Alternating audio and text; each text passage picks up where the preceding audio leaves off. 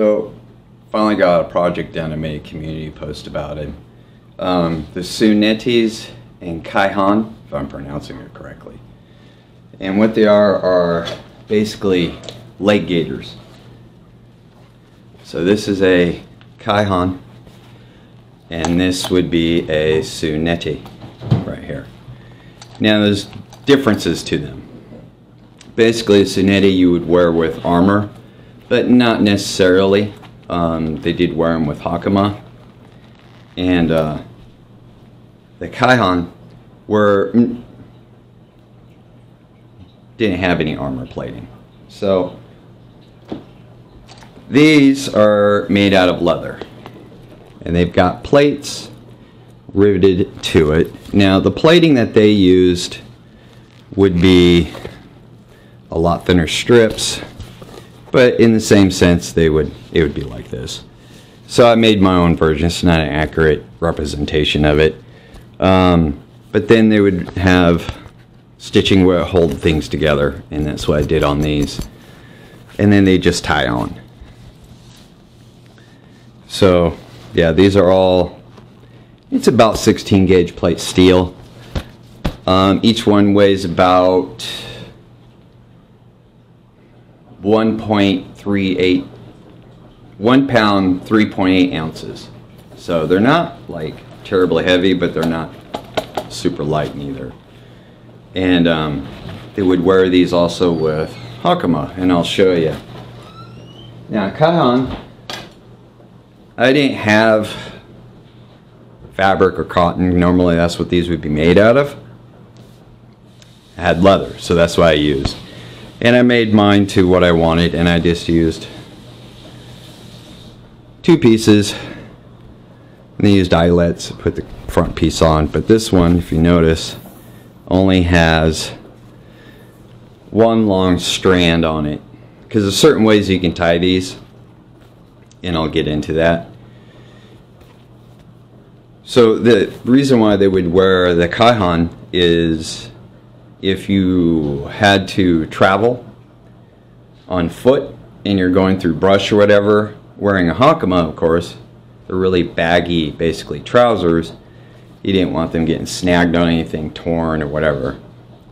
If maybe they might be going into a fight too, they would possibly put these on. So that way their hakama wasn't flying around, or somebody might be able to step on it if you were low enough or whatnot. So that's basically what these are for, and farmers would wear these too when they're out farming. So to protect them against bugs and insects and everything. So they had a purpose. Like I said, they were normally out of fabric or cotton. But since I didn't have that, and I didn't want to sit there hand stitching it, I made it out of leather, because I have leather. Now, the suneate, of course, this would have been worn with during the feudal war times on their legs, on their, basically it covers their shin. And I'll put them on so you can see what they look like. But they would also wear them during the Edo period too, because they would also, underneath samurai were also, some were police, they would wear maybe something like this. The arm ones, they had steel plates, which I'm making too, and chainmail underneath their kimono that was cut a certain way so you couldn't see it. So they did wear armor during that time period too. It just wasn't all decked out and covered. So these, of course, as you can see, these have 3 strands, 1, 2, and 3. Now, I saw one YouTube video that, I brought this up before, someone said they would tie their knots in the front, which meant they were going to war. That isn't the reason why they tied the knots in the front. You tie the knots on some of these in the front too. You don't have to, there's no set standard, but the reason why they would tie them the way they did was if they got damaged and it prevented your movability, you could untie it very quickly and drop it to the ground and keep fighting. Whereas if you have to reach behind you to untie it, well, you can't see your enemy coming. You're distracted with that. So that's why a lot of their knots are in the front, so they can just untie it, drop it, and keep going. Which, when you think about it, it makes a lot of sense because, well, someone's trying to kill you. So same with the kyahan, they would tie it in front. If it got damaged or whatever, snagged where they couldn't get out of it, they can then tie it in the front and just keep going. So it was a disposable item, basically. A kyahan is more disposable than these. So these would cost you way more money. Didn't want to do like a tutorial on how to do these because I've never made these before and I'm a novice at leatherworking, not an expert. I do it for fun. So let me reposition the camera and then I'll show you how these are put on with the hakama. So give me a moment and we'll be right back. Let's try the suneates first. So basically these are cut a certain way. This backside right here has a taper. As you see, these taper downwards, so these go down. So basically you wrap it around, you grab a bunch of your hakama,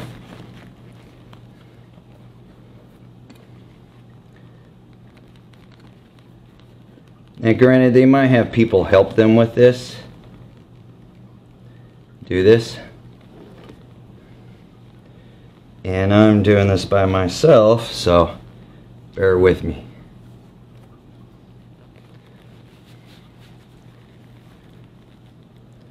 And my hakama is not cooperating with me.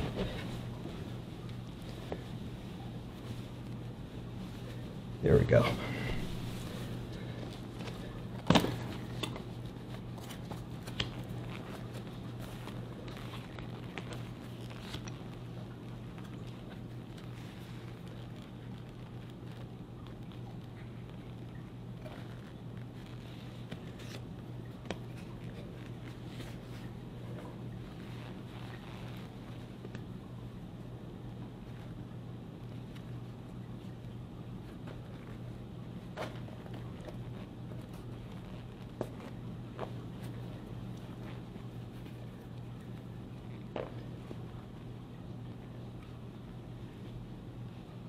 And of course I'm doing this kind of blind.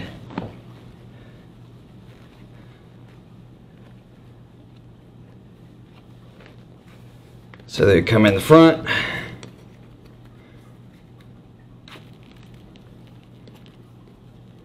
Tie that down.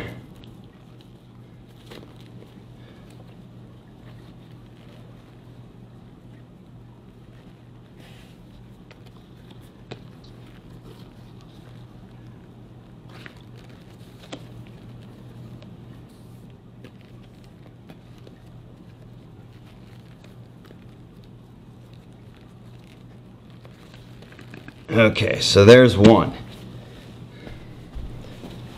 Now for the next one.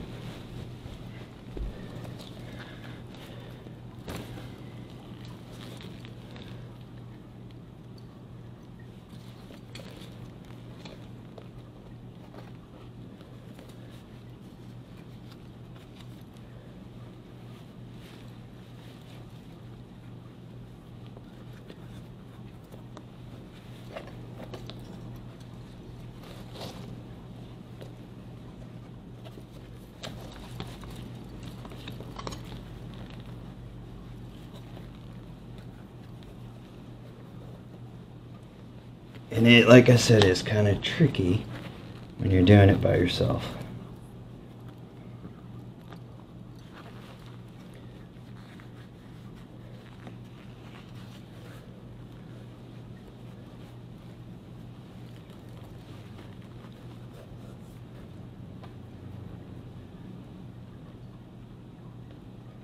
So I'm not trying to get this like absolutely perfect here.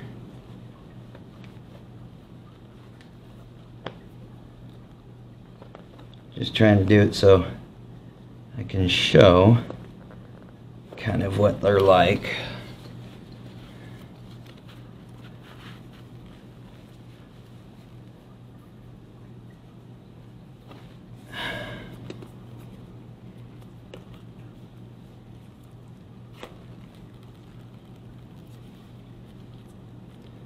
And you can make the straps as long as you need them to be.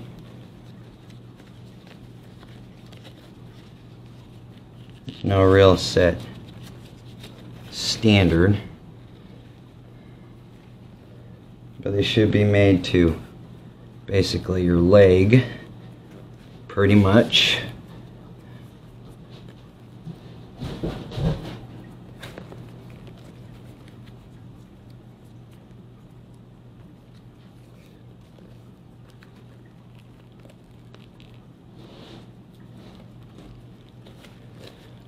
And there you go. So basically that's what they look like once you have them on. It's just like that. Here. So that's what you would have on, just like that. And then of course you have protection near the back of your calf.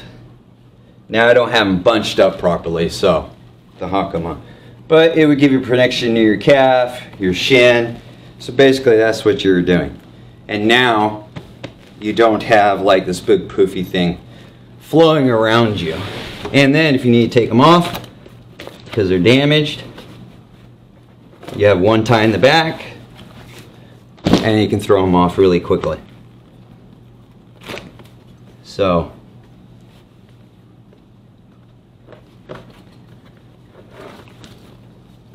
and they come off really, really fast. So that's those. So that's how they work. They do weigh your leg down, of course, because, well, they got steel plates in them.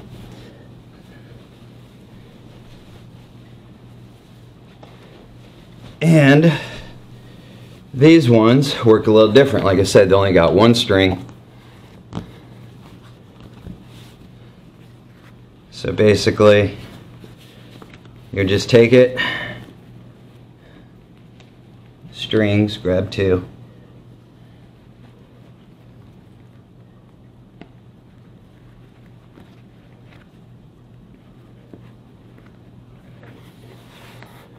and then you would just crisscross it, just pull it as you went up, come to the front, and you can tie them in the back, no set deal. Like I said, it's just easier if it's tied in the front. You can drop them if you need to. That's the whole point.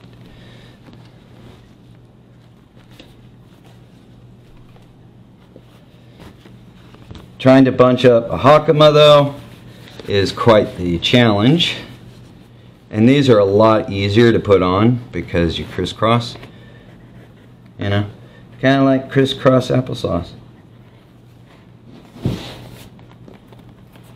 And now I think I'm going to get a cat.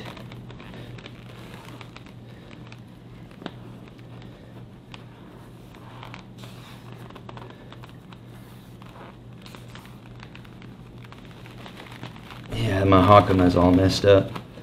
So, and you come in front, and then you just tie it.